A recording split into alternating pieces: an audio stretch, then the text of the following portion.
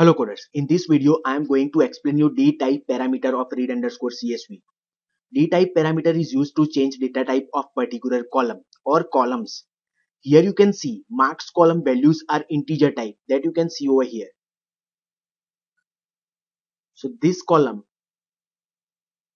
having integer values. If we want to change into floating point number, that you can see here we have to provide dtype parameter inside read underscore CSV. Here you can see I have used Python dictionary with key and value pair. Key, which is our column name, and data type that I want to provide to that particular column values.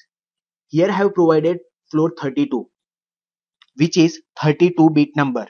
Also we can provide float 64, which is 64-bit number. Float 64 take up twice memory as compared to float 32.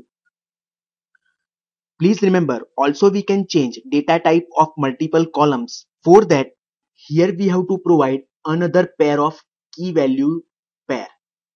So here key and value, which is another column name and the data type that you want to change.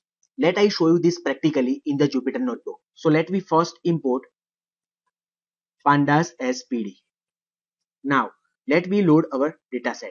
Data is equal to PD read underscore CSV. Let I first use marks.csv that you can see over here. Marks column having integer values. If I want to convert into floating point number, then I have to use dtype parameter of read underscore CSV that we have to provide into Python dictionary. Key, which is our column name, colon values, data type float 32, which is 32-bit number.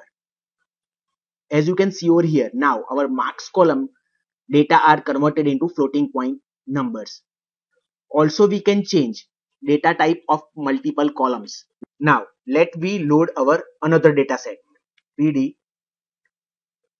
read underscore CSV. I am going to use marks underscore new dot CSV. This all data set that you can download it from my GitHub account. Link is given in the description below. Now as you can see over here,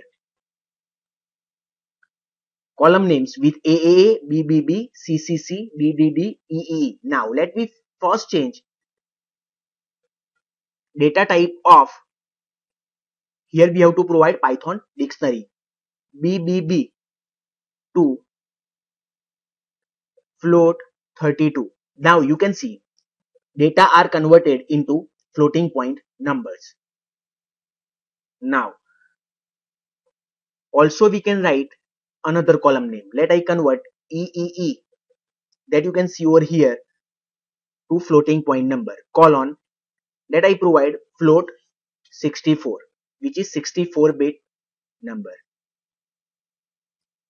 Now you can see BBB, EEE data are converted into floating point numbers. Thank you. Thank you for watching.